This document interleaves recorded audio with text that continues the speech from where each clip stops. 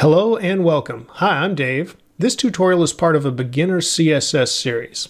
I'll be using the Chrome web browser, the Visual Studio Code editor, and the live server extension for Visual Studio Code to view the web page.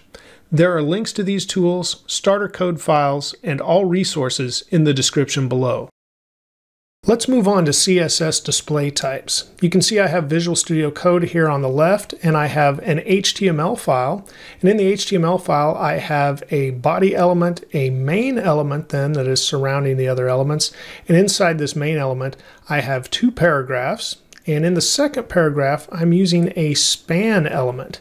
And that span element has a class on it of opposite around the word another. You can also see I've commented out a nav element that contains an unordered list that we will get to later.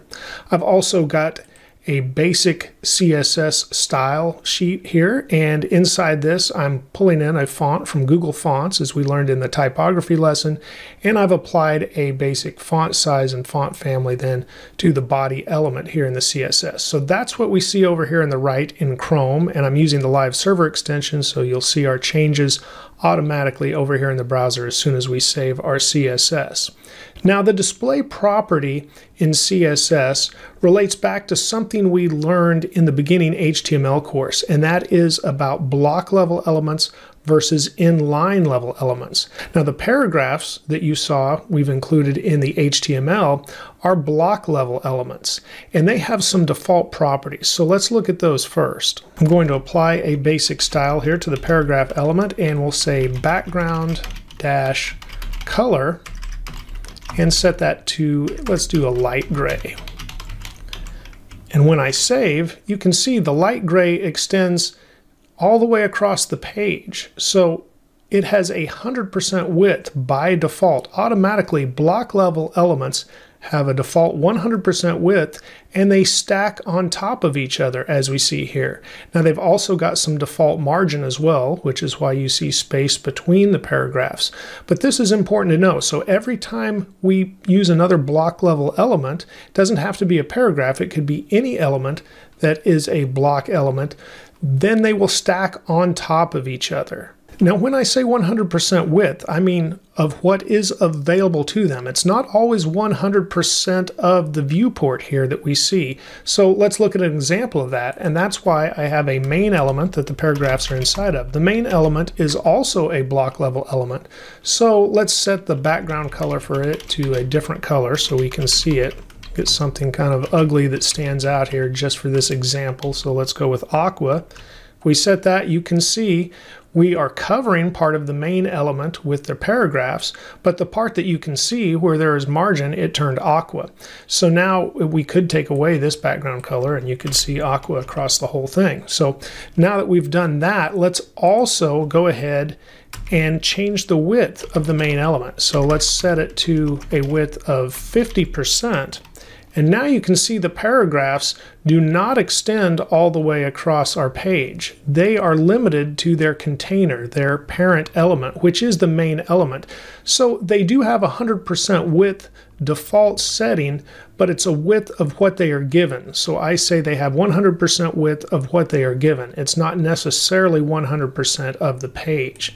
And of course we could return this background color once again so we could see exactly how much room they're taking up, and let's say light gray again and save, and once again we see they're taking up 100% of that main element. With block level elements we can also apply margin and padding and height or anything like that to all four sides. So let's say margin, and I'll say 100 pixels on the top and bottom and 50 pixels on each side, and if we save, that definitely changed everything because now this has a 100 pixel margin up here, and then we've added extra margin in between the paragraphs, and then you don't even see the margin that's underneath as well. But we can do that to block level elements, but this is where some of the change comes in when we switch over to an inline level element. So I'm going to remove that, and let's remove the main styles as well. So we're back to spanning the full page. And remember, I put a span element around the word another, which is an inline level element. And that doesn't cause a new line break. So let's go ahead and style that opposite class that was applied to that span element. Just to make it stand out, we'll start with a different background color. And I'll make this a flat black. And then we'll use a color that is not quite full white smoke. And now you can see we've styled this element and it is just surrounding the word another. So our span element has a class of opposite, and we changed the color for the background and the text. But let's see what we can and can't do with an inline element. And so now let's go ahead and try to put a margin on the top of 100 pixels. And you can see nothing changes. We can't apply a top or bottom margin to a inline element. Likewise, we'll try a different one. Let's go with height, 200 pixels. It doesn't change. Once again, height cannot be applied. And padding applies just a little differently. So let's look at that and let's go with 1 rem. And it looks like everything is as expected here, where we have a 1 rem padding, top, bottom, left, and right. However, if we go ahead and increase that, let's say 4 rem, look what happens. It overlaps the above paragraph, and we probably wouldn't want that. So now let's apply the display property. And we've talked about this being already as a default inline. And then, of course, paragraphs default to block, and many other elements as well, like the main element we talked about. However, there is another option, and that is inline dash block. And let's see what happens when we apply that to our opposite class. Now our padding is still applied, but it's not overlapping the other paragraph, so it is now respecting the top and the bottom. Likewise, if we come back and apply that margin, and let's just say margin dash top, it could be bottom as well, but we'll just put 100 pixels for the top. And that worked as well. Now you can see we have extra space here. And again, this is applying just to that span element, so not to the full paragraph itself. And now we could even add the height that we applied earlier that didn't work, and we say 200 pixels. And now our span element just got a lot taller. So the inline block property value is kind of a hybrid here, because we stayed in line in our paragraph. This didn't create a new line like block would, and at the same time it now allows some properties to be applied that normally wouldn't apply to the inline display. So to quickly recap, block level elements stack on top of each other and always create a new line. Inline elements do not stack on top of each other and do not create a new line. Block level elements automatically have a 100% width of whatever they are given. If they're not inside of something that is limiting their width, they will be the full width of the page. Inline level elements only take up the width of their content, of course, unless we put extra padding on them, and then it has a little bit more width here because of that padding. And then when we switch to inline block, we get kind of a hybrid here where we can keep the content in line, but we can go ahead and apply a top and bottom margin or a height and other things that typically only block level elements have. So when would inline block be handy? This could be handy if we were trying to turn a link into a button, and sometimes people do style links as buttons, and then you could of course have a row of those. And likewise, it could be something like turning a list into a row instead of a vertical list, so it would be horizontal. So let's look at an example of that, and I'm going to go back to the index.html. Going to select our paragraphs and press Shift Alt and the letter A to comment those out, and then select our nav element with the unordered list in it. Once again, Shift Alt and the letter A to uncomment that, and now I'll save. And now we see a basic list with 3 links over here to the right. They say Intro, Portfolio, and Projects, something that we might use as a menu on a portfolio website. So here we have the nav element and then an unordered list and 3 list items inside. And then of course each list item is an anchor link, so a hypertext link, and those are inline elements. However, the list items themselves our block level elements, and each one is taking up 100% width of what they are given right now.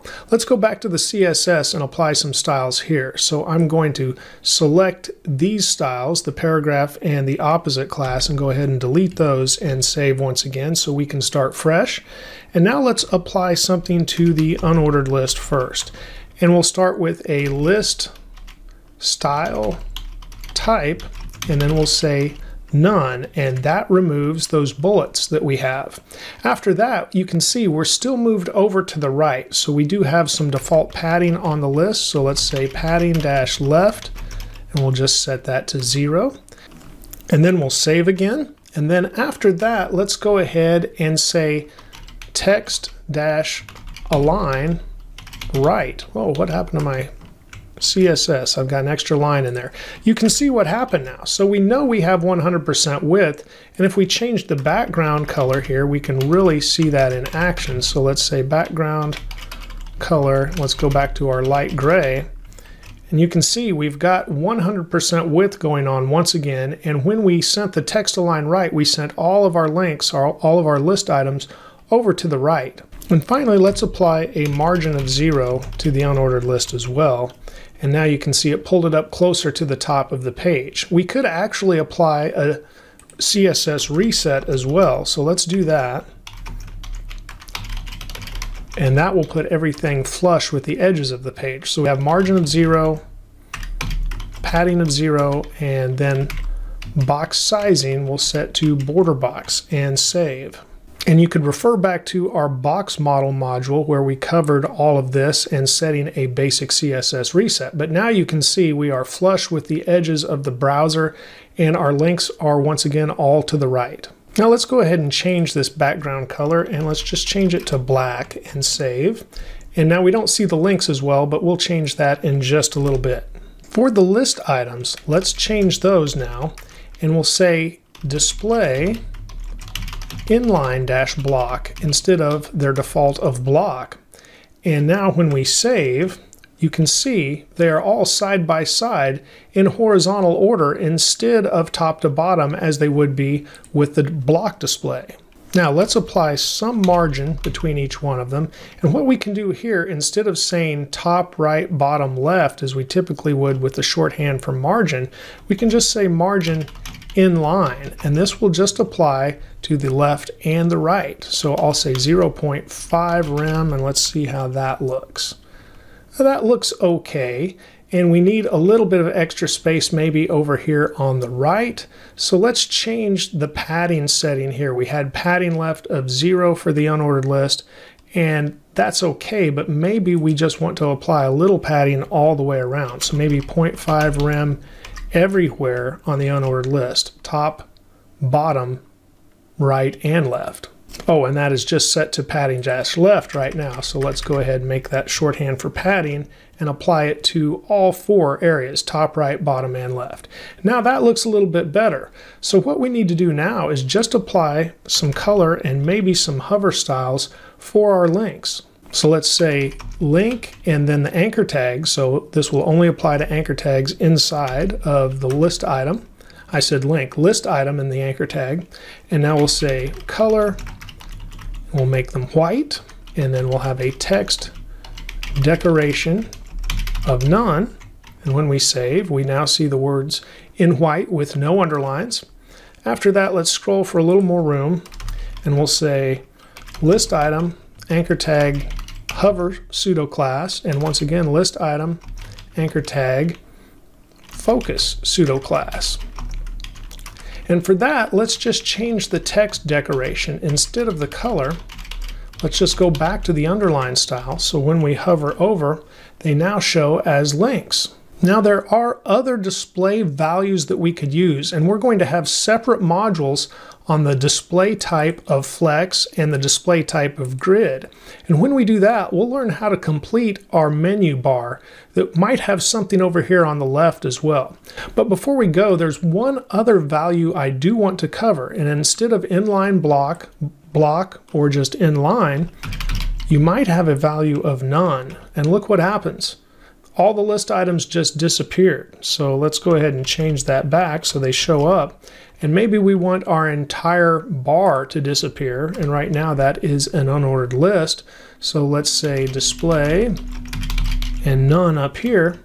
And now it's entirely gone. And that is exactly what happens. It completely removes it from the document. Now we would still see it over here in our HTML, but as far as the browser is concerned, when it interprets the code, the unordered list is not there.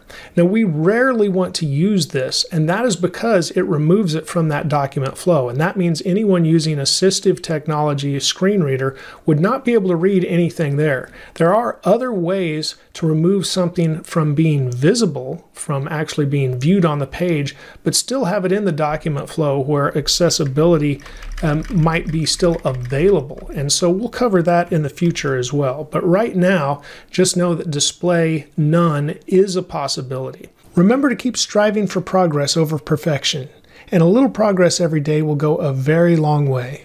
Please give this video a like if it's helped you. And thank you for watching and subscribing. You're helping my channel grow. Have a great day, and let's write more code together very soon.